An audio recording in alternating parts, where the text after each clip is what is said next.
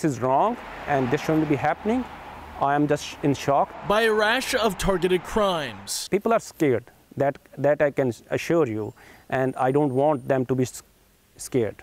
I want them to feel free. That's Jaskaran Singh, a Bellevue resident considered by many as an East Indian community leader on the east side. They're worried.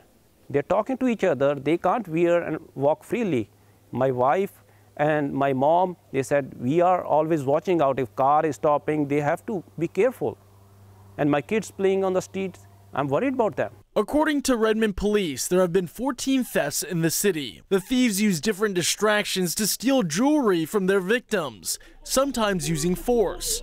RPD believes they're part of a larger organized crime group, specifically targeting older Asian Indian community members. Elderly couples are scared, and they don't go out. Bellevue police are investigating very similar crimes but aren't connecting them at this point, and are not saying these crimes are specifically targeting the Asian community. Within an hour time span on Tuesday, 3 women approached their victims at 3 different locations. One of the victims was actually forcibly held down.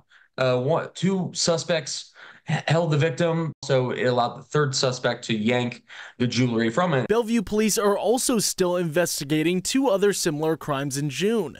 No arrests have been made. For the time being, police recommend traveling in groups, not approaching any unknown vehicles, using caution and distance when talking with a stranger, and lastly, staying vigilant and aware of your surroundings. They should come out. They should report. That's the thing we need. Reporting for King 5 News, I'm Brady Wakayama.